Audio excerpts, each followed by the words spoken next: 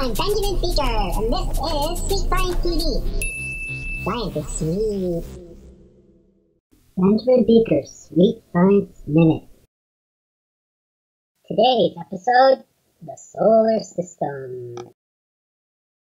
Did you know that our solar system is based around our sun? All the planets in the solar system orbit around the sun. The time it takes to get around the sun is considered to be 1 year. So for Earth, it takes 365 days to get around the sun.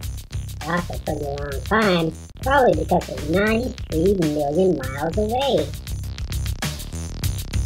We are very small compared to our sun. Actually so small that you need 1 million Earths just to fit inside the sun. The closest planet to the sun is Mercury, and because of that, it is one of the hottest planets. Think about it this way: there's a campfire. The closer you get to the fire, the warmer you are. As you move away from the campfire, you get colder.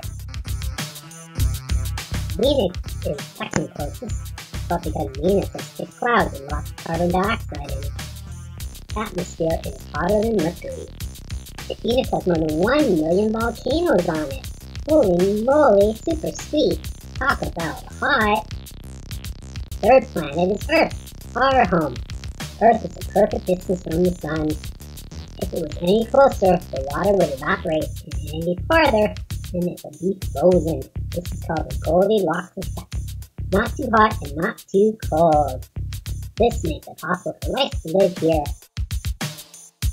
Mars is next closest. It has similarities to Earth. Polar ice caps and volcanoes can be found here. Mars is named after the Roman god of war. Jupiter is next closest. It is huge. It's the biggest planet in our solar system and is made mostly of gases. Hydrogen to be specific. Jupiter is also known to have a massive hurricane that is called a red spot. The storm is the size of 3 planet Earth, and it's been going for 300 years. Talk about having a bad hair day if you live there. Not sweet. The cool thing about Saturn is that it has 62 moons and rings around it. Although it looks like there's one big ring around Saturn, it's really made up of 6 rings. These rings are made of ice, rock, and dust. Uranus is a large blue planet with rings, and it's also mostly made up of gas. Uranus is a cool blue color. The mysterious thing about this planet is that it's tilted on its side. Scientists think it happened when a bunch of large rocks smashed into it a long time ago. The last planet in the solar system is Neptune. Neptune is blue also. It's named after the god of the sea because of this color. Very, very, very cold here. You need an extra sweater for visiting.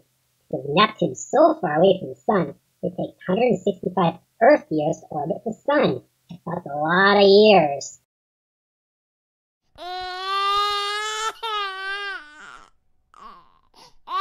What's that noise? Someone crying? Is that you, Pluto? Oh, Pluto, don't be sad. We know, Pluto, you're no longer considered a planet, but that's okay, because you're going to get your very own Benjamin Beaker Did You Know episode coming up soon, so dry your tears. Thanks for watching Sweet Science TV. Science is sweet.